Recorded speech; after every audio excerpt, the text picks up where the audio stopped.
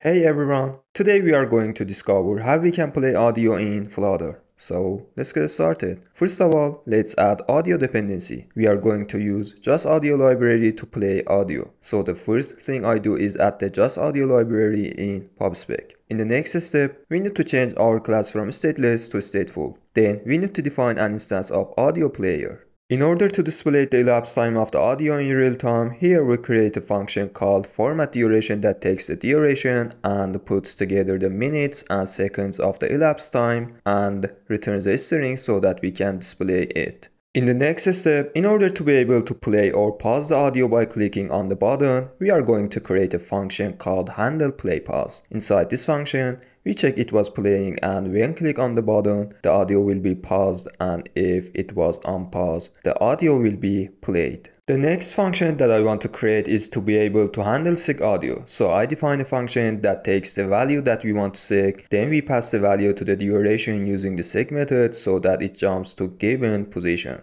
Now, in the next step, we have to do something in the init state. The first thing we need to do is to set the audio URL. We can do this using the set audio URL method. If we want to play the audio from the internet, we must use this method. And if we want to play locally from inside the project and from the assets, we must use the set assets method and set the file path. Now I want to implement this slider. In order to be able to update the value of this slider when the audio is played and move forward, we must be able to listen the position of the audio in real time. To do this, we can use the position string method to listen the position value in real time. Now, first I define a duration variable called position with the default value of 0, and then by using setState, I update its value with the last value of position. The next step is to be able to show the duration of the audio. I'm in this section under this slider where we show the total duration of audio. In just audio, we have a function exactly like position stream called duration stream. So we can use this function. The first thing I do is define a duration variable, and then by using setState, I update its value with the value of audio duration.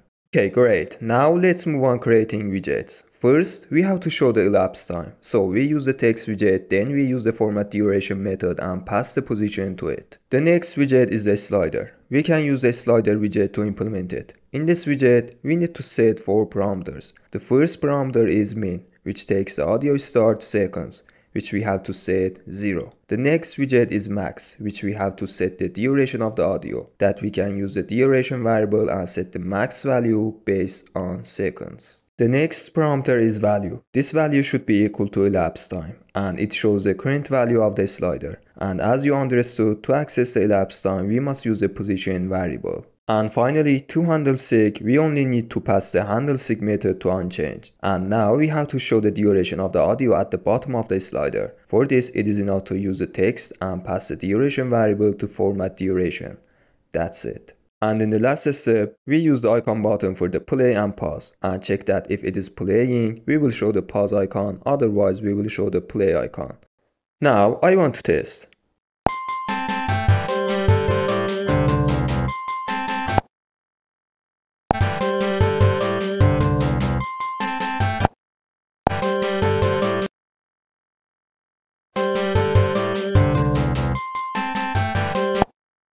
As you can see, the audio is playing and I pause and play it again. I also seek the audio and the slider works correctly and there is no problem. But here we have a small problem, and the problem is that when the audio is played and ends, the values are not reset and the slider does not return to the beginning.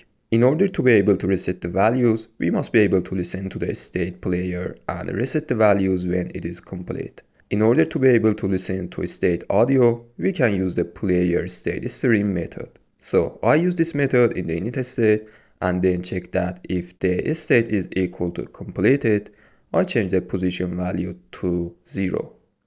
And then I pause the player and set it to the new position value, which is 0. So the audio returns to the beginning. Now if I test and the full audio is played and ends, it must be reset and go back to the beginning.